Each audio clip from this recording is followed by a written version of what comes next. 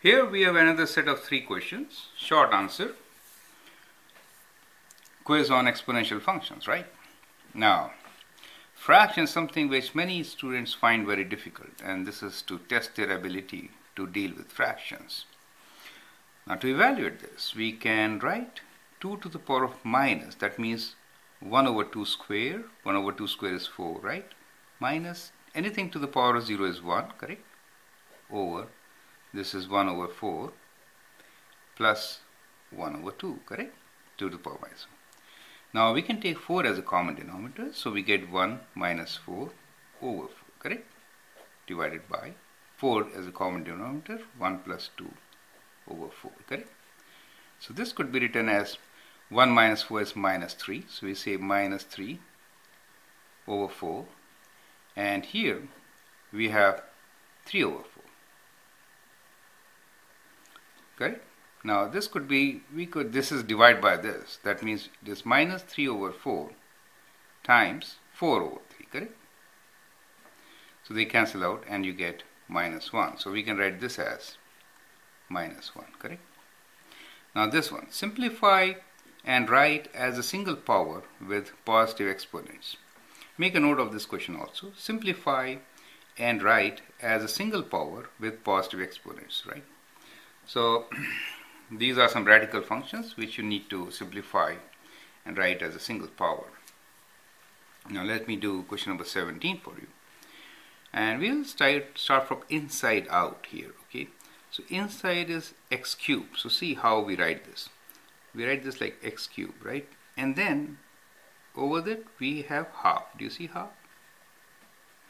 This is half. And then another half. Radical square root, correct? And then to the power of 1 over 5. Do you see that 1 over 5 is kind of like this in the exponent form.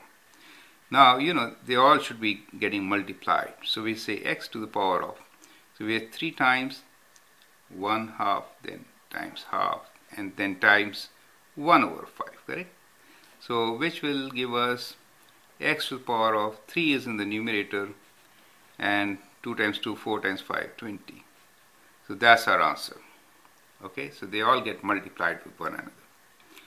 The next one is simplify and write as a single power with positive exponents, right? So let's simplify this one. Now, this can be written as x to the power of 8 times 3 divided by 5. Is it okay? And here we have x to the power of 3 over 2, correct? Now this is division, so it gets subtracted, right? So we get x to the power of 8 times 3 is 24, so we get 24 over 5 minus 3 over 2,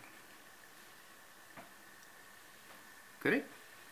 Now, so we can take common denominator as 10, so we get x to the power of, when we take 10 is 48 minus 5 times 3 is 15 over 5 times 2 is 10. Is that okay?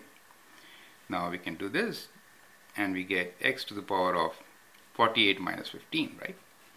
So 48 minus 5 is 3 and 4 minus 1 is also 3 divided by 10. So you can write divided by 10. Okay, let's write this. So that is our answer, okay? So that is how you need to simplify, correct? I hope you understand. Let's move on to the next set of questions.